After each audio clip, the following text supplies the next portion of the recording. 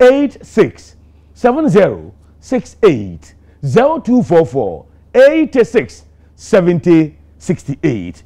Osafo e shase na the boxing na e shase. Na o twetwa no na Abrantia Stanley Nyantachi a ofura Asante Mantam mu. Asantini a obo boxing. Na se ne ho den papa.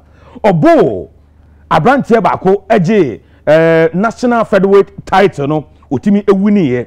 Obo Imano Korte round 4 no ball no twe ho a o winning title no. No winning title no na se otimi e de title kase no ekọ menhia himfie e de kọ kire Asantehene His Royal Majesty otumfo setutu na UTV Sports ekopie mo dwumade no ase. Intercontinental LBO and of a national featherweight champion Stanley Nyantachi aye bono ensamrane Ashanti Warrior Obekaya April 2nd ana Oshe Emmanuel Korte knocking down round 4 eje ye national featherweight bout no ewo eye Kumasi SG Mall nenra ukopie mu ewo Asantema ye fikesiem eye Menhia Palace ede eye title a oje no ekoma otekokoso otumfo Oseitutu the 2nd na enra UTV ye kopie mu ewo namra wode national featherweight title no ekochia otumfo Oseitutu the 2nd Asantene ewie no ono UTV etwetwe komo ama ode nsem kakra etudwa edinka no medias dama freedom ponkwa me ene yero otumfo Oseitutu abebio ene no metese yero ebodwane no na me ene o se metimide me title nso ba ebeche yero asa company media konkran kan nsem bibeche me keywords no say mama lose focus me ntwe mu film masem ene nsane sane man na me nyem na me ntwe mama nkofa ni mu ase emre kotoko hen intino na me kan yan say asande for one time mechi na omfo omusunsum ne omahodi nyan time mechi because we first time as about to be able to Kumasi we national belt we be follow boxing and so follow sports we have who they make first time be able to Kumasi and the first time so enso one ma before say about so me say go for African belt me wo another bout we am say me Kumasi after that bout no na me dream say be me kon African title IBF and say be WBO Africa so then me fa dia a check by next year no am be rank me ko world ratings in ma ko world title ko fa world title am be to otoko hin na so intino dinya reshe move because because about sentiment.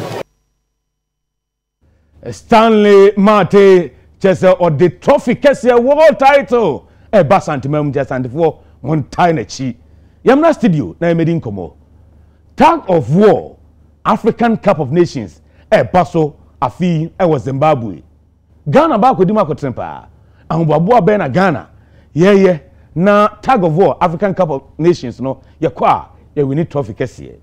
The president at the Ghana Tag of War Association, Ura Ni Ajin Ola Williams. Ni Bongo di Fara. Tete. Ah, oyemi. To your ten. Oye no go feel. Na bibi aboko de. Ah, nyami adom. Obeka say enye krapa chen cemetery. Gasman, Global Ambassador for Sanitation and Sports. And for Gasman. Yeah. Okay. Yo, now that tag of war no Ghana. South African Cup of Nations baso tag of war Cup of Nations no. Ghana. Why ne ko jira mama yetimi qualify na competition crowd date ben na baso Zimbabwe. Okay, bongo bi da say before be call any competition be I think I saw one competition with Ghana now to be selected athletes so to represent Ghana. By ye to me I be Makaya ye December ye kai pull to stardom and I selected be womu. Ye be my schools be and I selected be free Kaya phone Kaya more tell us me by me I catch you yeah some be cover and I'm catch us Kaya you know nyama no musia no omo ye strong pa and most of them no omo ye secondary school no maba Accra no moye djuma no enti wo the sports can the omoye no that you to me NCS the omosia langasa they have something that omit me rely on. Okay, enti na ye bi ma kai no and I recently omo invite me for she race and I who say security service no mobile hodom police ni other we don't be tag of war enti also ye hwe say omit me akọ represent Ghana na ya mom letter do they are willing to go but ye hwe security service here were two But could you mean to be born because I'm confirm here. And at schools, you know, so you are studying about 4 schools. Where school for? Where school for? Where just ended Ghana at 67 Independence Day. Ofori. Only said this time Ofori for the Muhusi Independence Day. No. Yeah. Tag of 4 was part of no celebrations. No. And this time you about 25 schools. Eastern region. Every couple of Greater Accra no join the Eastern Region Championship. No. At the end of the day, every year the man met these girls. They winning last year, no. One winning this year. Man perform. I the man a train. Bongo, one say man before no. Okay, so mo coach Chicago e ko winning sa robotic way no. Me hu amusa bibia man fi mo to me here. Me can say other schools no mo to me here, but man fi when it come to sports no. Hu amu body we fi say mo yeda daba. I wish say betimi anyo mo pictures ni bi. Hu amu a we can say we dey body keke no mo ni awon but omo ye strong. Omo share Islamic girls. I think that no mo ye fast but omo anya easy. Okay. And where they no ketia na. Where open ceremony no.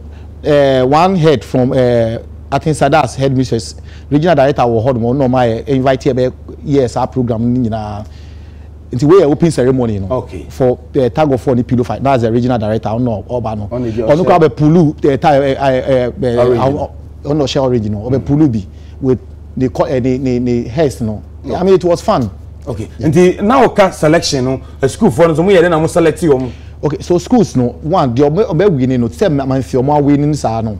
Obe automatic qualification but you be justify with omo the omo qualifying you justify ni we are the omo you be select omo no they will pull with man figures na to menya strong team and co representing Ghana and with the school level no omo be competing 520 kg and 540 well make 520 just say 8 pullers nyina some total weight no and drew 520 nipa 8 na e twa dey say you omu nyina mu duro no ye kan bomu a e say 520 that is that 520 competition and now 540 it will divide almost so back weigh about 65 kg okay we call secondary schools now schools no be almost say bi kwapo weigh more than that but we weigh less than that see ni nyina na wa kan abomu obi wo scale obi wo ahondin see nyina kan abomu na ya nya 520 and 540 no and we are mind ben e be cock competition bi e was Zimbabwe South Africa Kobe Morocco so but even one of the India or for the first time they want to join the African tag of war championship. Not someone can Africa. But per se.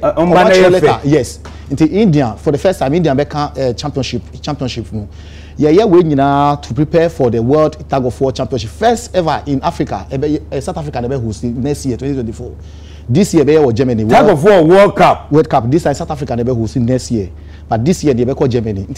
Is part of the preparation for the international tag of war championship. Na Ghana who want say what tag of war no mu ya de. Bongo kai say recently Ghana or African Ghana at least omo ya de pa. Omo ya de. At least. We share arm wrestling. One if you say arm wrestling bet me a lot of medals for Ghana. We need about 41 medals. 41 out of 60. Until as we say arm wrestling and competing and representing Ghana anka medals are in the Benya. We take 68 medals and anka. Until sa lesser known sports no it's high time I say yema ninjina. Yem push kakra na yen to me winning medals ema Ghana. Sometimes you focus on so many football ni other way no but the lesser known sports can win a lot of medals for Ghana. Na tag of war no sika wom. E dey obi adwuma ni bia na ketu afacha no o sika wom. Enye better but you be manage when you say tag of war at the Olympic competition now in the year 1900 to 1920 tag of war was one of the Olympic games 4 consecutive times.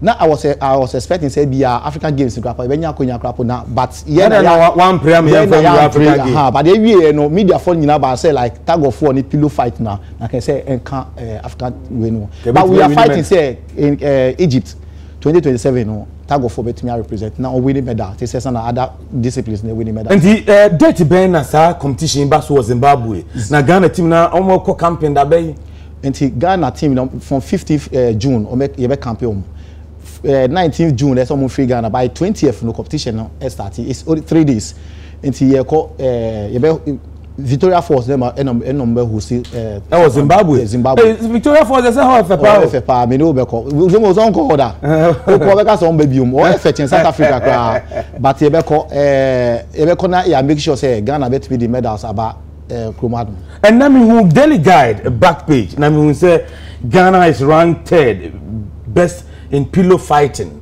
no cray self pillow fight one as chairman president bongo be me say Mr. Challenging microphone believe dia metimi aye ntina de bia me so say sakako e contem no o share the whole world me na me di road baton really e buy o check it wo me ho the whole world and I mean ma winners no me mom full scholarship degree wo Brookcrest that is Kumasi girls and Swedo School of Business me mom full road baton the 30 kilometers road baton e bin see that the whole world me na pen na my side no me na me di pillow fight aba but pillow no yeah any time ye the pillow diagro ye kwara be the pillow dia but see obi modify no and I championship enyem won say me na me that third wo Ghana ahead of behind America ni Brazil the whole world no Ghana cost me yensa ene America na that first Brazil second as we speak championship e cost wo Brazil from hodum mo come Madrid e come stage pillow fight championship hodum Madrid Spain yeah omo ko hodum oh nti we nyina ye ya ebetumi aboa ambrose for no mo wie omo ko share director general na we no